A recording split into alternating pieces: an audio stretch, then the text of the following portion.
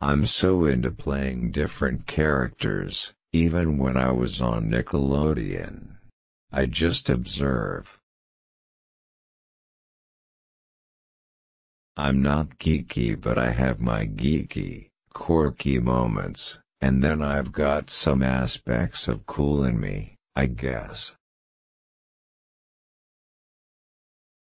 I'm definitely light-spirited, but I just felt like my music had to have a little more depth. I'm a musician. I play instruments. I dabble in the hip-hop field. That doesn't take vocal ability necessarily. I'd love to do a film with Mariah. But it would have to be a comedy. She's the funniest woman in the world, she just cracks me up all the time. I was rapping at 8. I was actually raised around a lot of children. So, I'm very comfortable around children. I was 16 years old, driving to LA, and sleeping in my car, just trying to make it happen. I think my kids give mommy more attention than they give me.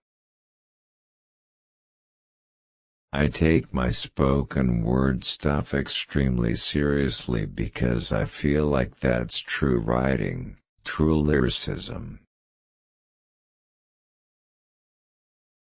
I love Wild 'N Out so much, 1, because it's my baby, but also I get to see others succeed and go on to lead their own careers.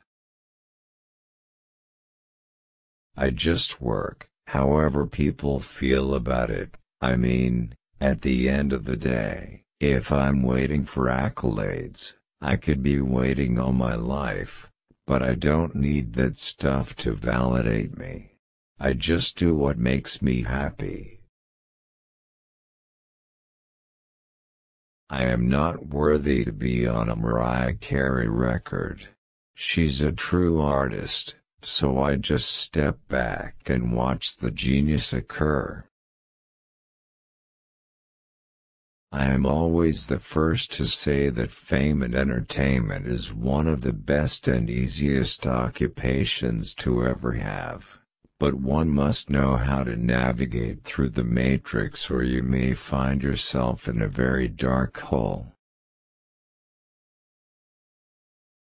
I am a hopeless romantic and so is my wife.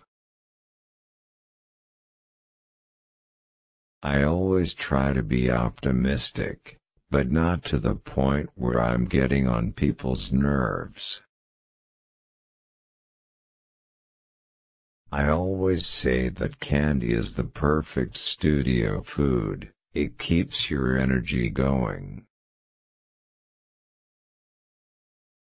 Having children obviously changes your priorities. But when you start to see life through these innocent eyes and seeing everything for the first time, you appreciate the small things. Family is always first. Don't worry about my life, worry about why you're worried about my life. Clearly, everybody knows I can rap, I can freestyle all day.